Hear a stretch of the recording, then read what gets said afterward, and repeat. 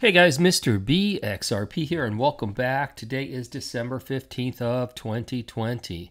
I have been out, as most of you know. I've been under the weather with the very common illness out in the world, and today marks my 10-day period where I'm allowed to go back into the world and be a productive member of society.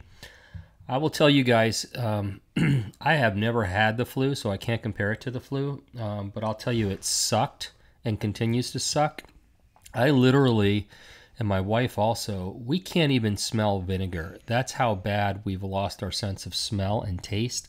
I mean, literally cannot smell vinegar, so nothing tastes good. You don't even want to eat. I feel better today after my 10 days, but the truth is, I'm just exhausted. I mean, I'm absolutely exhausted. So I'm here in my office. I've got to get some paperwork done today.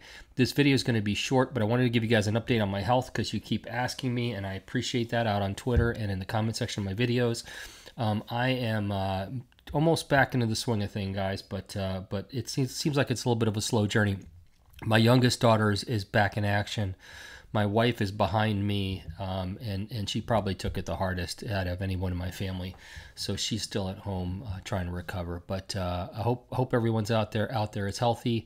And if you haven't gotten it by now, try not to get it. And if you have, you know what I'm talking about. So, all right, XRP is at 47 cents. It hasn't been exciting to watch the price trickle down over the last week.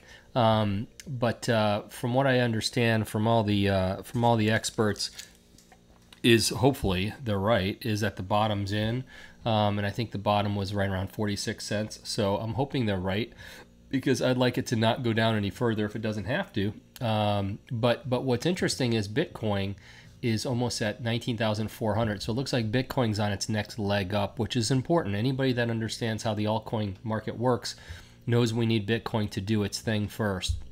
So I like seeing that. I like seeing Bitcoin's looking strong. So let's look at the market as a total. And I can hardly hear myself talk. Actually, so if I sound funny, I apologize. All right, so the market's at 569 billion. Bitcoin is showing at 19,374. Ethereum's at 586. Changing my glasses as we speak. I need some air conditioning for the eyes. Now I can see. XRP is just over 47 cents. Oh, and look at Tether. Look at that. It's holding right at $1. Congratulations to Tether for holding at $1. And on the 7-day, it looks like Bitcoin's up 2.53% and Bitcoin Cash is up 8%. Those are the winners in the top 10. And Polkadot's in the top 10 now. Look at that. Very interesting stuff. Okay, so let's move right into this. Just saw this posted from the blockchain backer on Twitter. Done. Fourth accumulation of XRP complete. Current XRP price of 0.469 cents. So I think that was his bottom purchase on his latest rundown.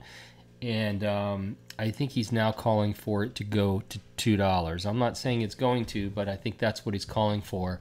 Is that's the next move up. That's the next leg up is $2. So man, I would love to see $2 XRP. I can't even remember the last time I saw that. Some of you have never seen it, but it'll be a welcome sight for sure by many. This was posted from Michael at VAL5 link.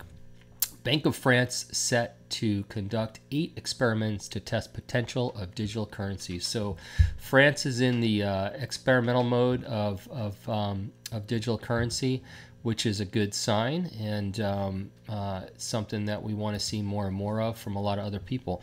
The IMF posted this the other day. I saw this, and it says just as many. So essentially, here's what it says. It says, just as many crosses borders, so too must our regulatory efforts. International cooperation can facilitate cross-border payments and address spillovers. So essentially, they're saying 800 million people depend on remittances, paying an average fee of 7%.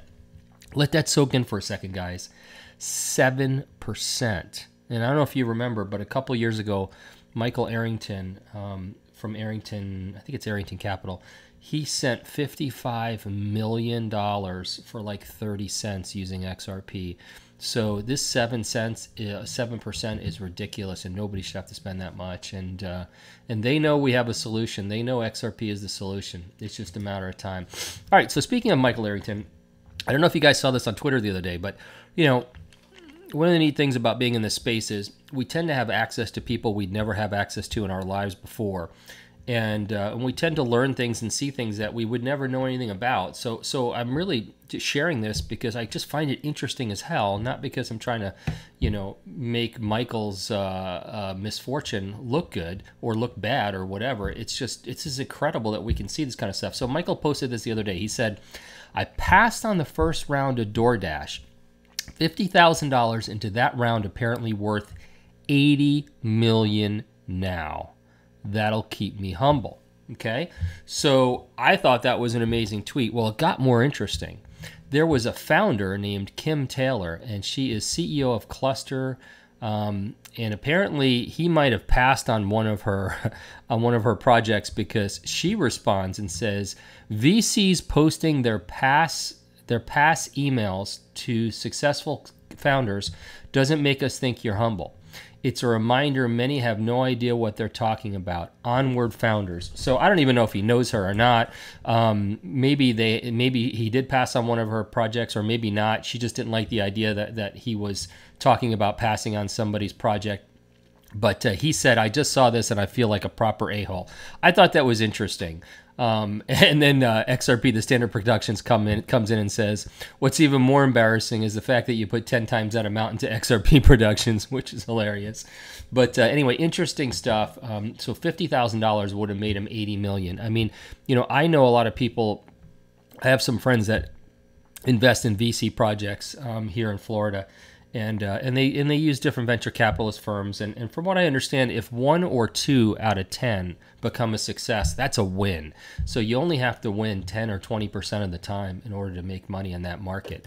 But anyway, thought that was interesting. From XRP Crypto Wolf, Grayscale now holds 13 billion worth of Bitcoin, Ethereum, XRP, and other cryptocurrencies. Wow, that is a ton. Absolutely amazing. That's a huge, huge amount. So this video I saw posted by the Digital Asset Investor, and it's Dan Moorhead from Pantera Capital, and he actually talks about XRP. Let me see if I got it here for you to listen to. Been that for a long time now.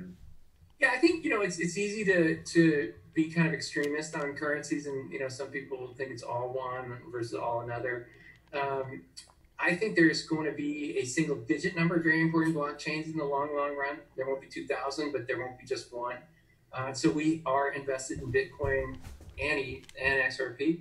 And at various times we changed our views, and we made a very strong call in our, I think it was March investor letter, that we want to go much longer Bitcoin relative to everything else. Bitcoin. Well, hear what he just said. He said, yeah, and he said they're invested in XRP.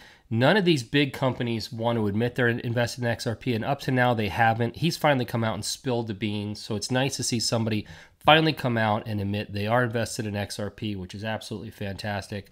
So glad to hear it, and I think others will follow suit, especially after we get regulatory clarity, which last week it was announced by the OCC, the Office of the Comptroller of the Currency, Brian Brooks. He said that within 6 to 8 weeks we should have clarity. So now it's 5 to 7 weeks as far as I'm concerned. Every week we can knock off a week.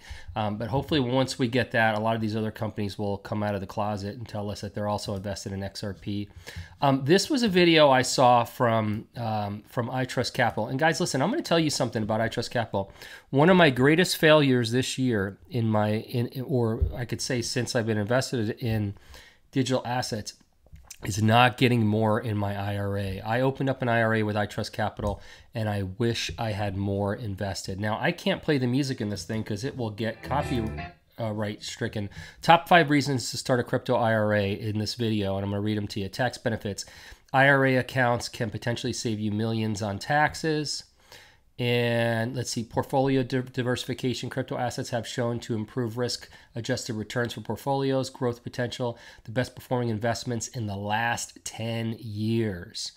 And then there's easy management. You simply log in, trade anytime, no complex private keys to deal with. It's easy, guys, to trade and sell in there. Passive income. In the future, investors will have staking and lending options for passive income.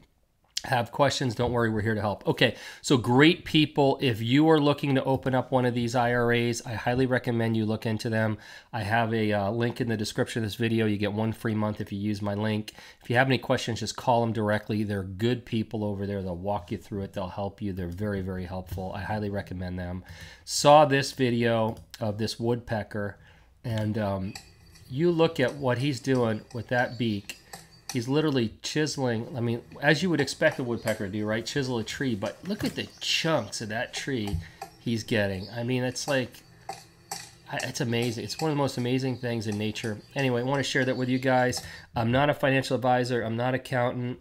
I'm not quite yet 100%.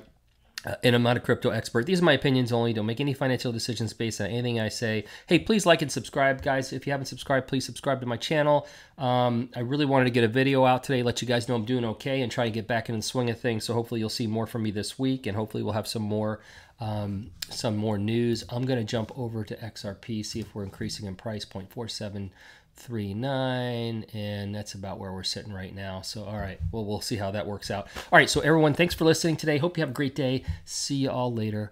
Bye-bye.